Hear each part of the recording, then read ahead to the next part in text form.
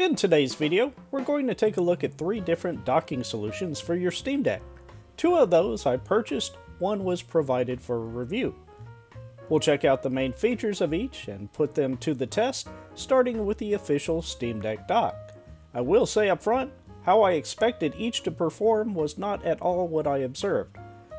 If you visit the Steam Deck guide located at wagnerstechtalk.com/Steam Deck, and from the table of contents, select the official Steam Deck docking station, it will provide additional information that may be helpful. We'll test the file copy performance from USB over the network in both SteamOS as well as Windows 11, and some additional tests that you may be interested in. The goal here is to demonstrate what to expect from each to help you determine which, if any of these, fit your particular use case. I'm John, and welcome to Wagner's Tech Talk.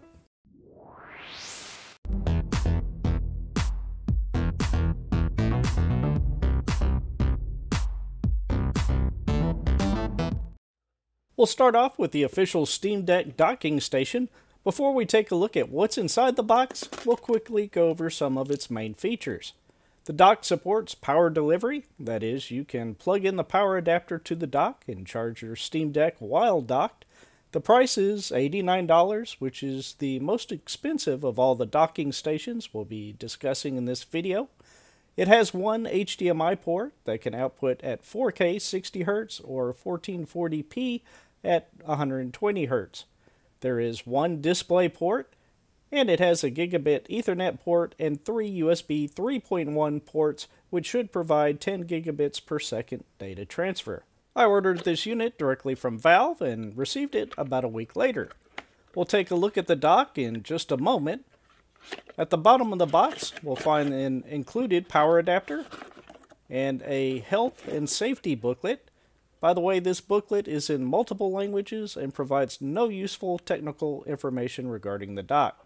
The dock has rubber pads on the top platform to protect the bottom of the Steam Deck from scratches, as well as padding material on the bottom to keep it from sliding around a flat surface.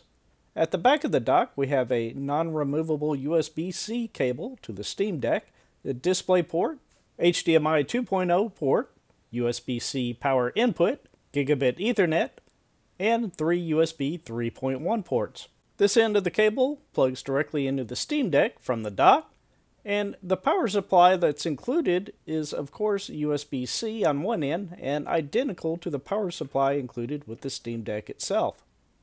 One issue that I ran into immediately was that while using my TPU protective case, not only does the Steam Deck not fit comfortably inside the dock, but you can't even connect the USB-C cable into the Steam Deck.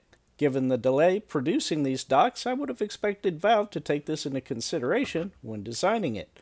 I removed the TPU case from my Steam Deck and everything fit fine at that point, but it was an unnecessary nuisance. To begin my testing of the dock, I connected an external portable monitor over HDMI, the USB-C power, gigabit Ethernet cable, and a USB keyboard. I also connected an SSD installed in this cool RetroFlag cartridge shell to one of the USB 3.1 ports. With everything connected to the docking station, I simply connect this one USB-C cable from the dock to the Steam Deck. Notice the charge indicator LED is lit. Now press the power button on the Steam Deck, and I was immediately greeted with a docking station update dialog. I selected Apply to go ahead and update the docking station firmware, which took a few minutes. Once completed, I wanted to check out the connected devices. I entered desktop mode by pressing the Steam button, then Power, and the option for Switch to Desktop. Next, I loaded up the Dolphin File Manager to browse the SSD, and everything looked fine there. I was able to browse the folder structure and games I had previously installed on a Raspberry Pi. Next test was the display port. None of my monitors support a direct DisplayPort connection, so I used this cable to convert the signal to HDMI. This worked fine initially, then decided to disconnect the HDMI cable, and when I did, the DisplayPort connection went with it. When I plugged the HDMI cable back in, neither of the 2 external displays came back on. I had to disconnect the USB-C connection on the Steam Deck and reconnect it for both of them to come back on. This appears to be an issue with SteamOS, which will hopefully be resolved in a future update. The reason why I believe it's a SteamOS issue and not an issue with the dock's firmware is because I tried the same test under Windows 11 running from a microSD card after the dock had been updated with the latest firmware. While in Windows 11, removing the HDMI cable and reconnecting it restored all the displays just fine.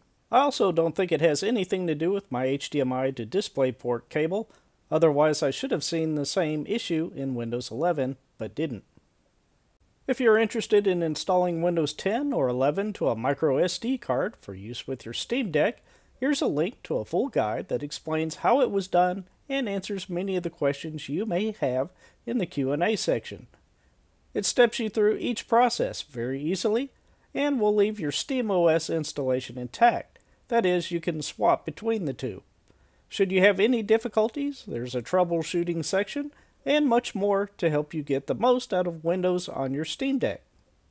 For our last test, we'll test copying a 1.2 gigabyte file from this USB 3.1 stick across the network using Windows to my Synology NAS. Then we'll compare the same exact test within SteamOS Desktop.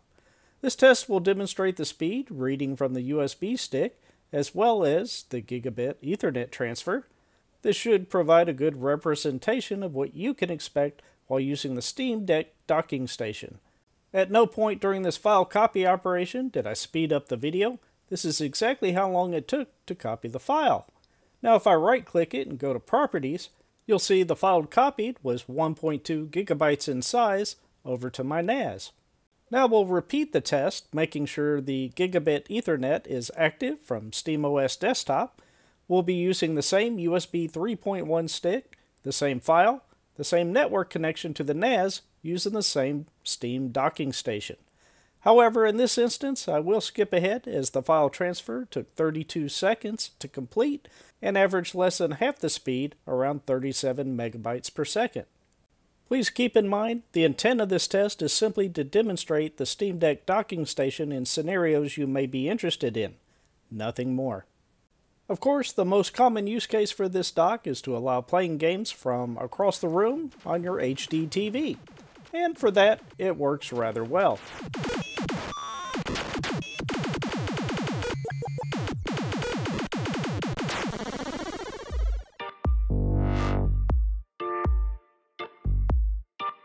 There are many options when it comes to docking solutions for your Steam Deck, besides the official Steam Deck dock. The one we'll be discussing next was provided for review by Park Sung. We'll put it through the same test that we did with the official dock to see if it's worth consideration. This dock includes support for power delivery, though it does not include an extra power adapter, so you'll need to either pick up an extra one or use the one included with your Steam Deck. The price is nearly half that of the official Steam Deck dock. It also only has one HDMI port and no display port. If having two displays is important to you, then you may want to skip to the next docking station that we'll discuss. It does have gigabit Ethernet, and it also has three USB 3.0 ports, not 3.1 ports as seen on the official Steam Deck dock.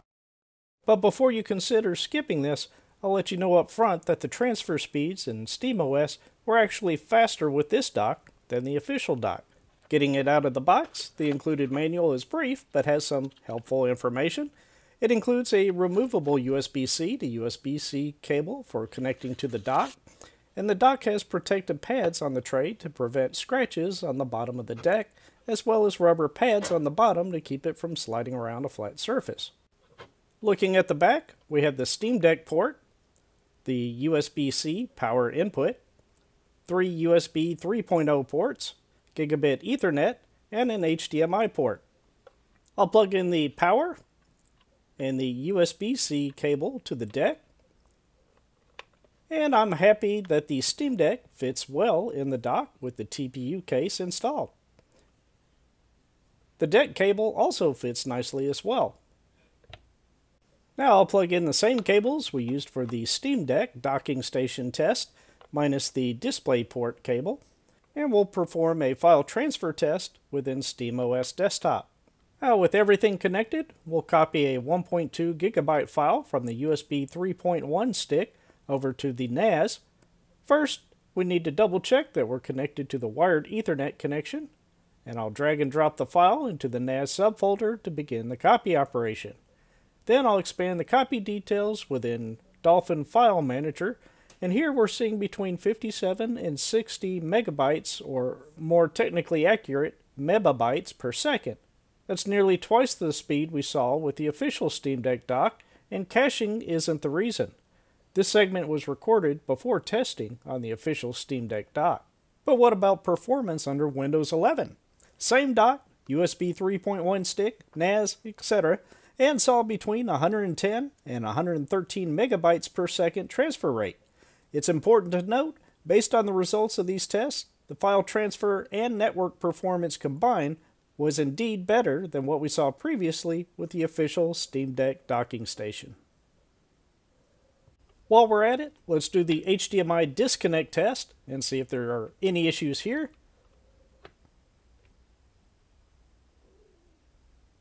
And apparently, everything looks good.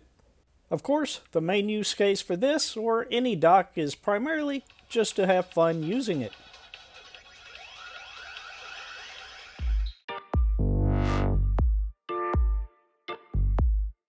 I'm not going to spend a lot of time on this next dock, and I'll explain why in just a moment. But first, it has two HDMI ports, one USB 3.0 port, power input, a display port over on the side, and on the back you have two USB 2.0 ports, a full-size SD slot, and a slot for a micro SD card. Aside from missing two USB 3.0 ports, it also doesn't have an Ethernet port. The reason why I'm not going to go too in-depth here is primarily because I've covered it extensively on this channel in at least 3 different videos, including one dedicated to the Selores&S-Global Dock. I'll place a link down below if you want to learn more about it. Since it doesn't include a stand, it makes it a nice portable option, and you have the ability to connect up to 3 external monitors, which is pretty cool. One of my use cases for this dock was to connect my Steam Deck directly to my Legends pinball machine to play hundreds of excellent community-developed pinball tables using Visual Pinball X and Future Pinball for both the playfield and the backglass. Let's take a quick look. Rocket. Where is it?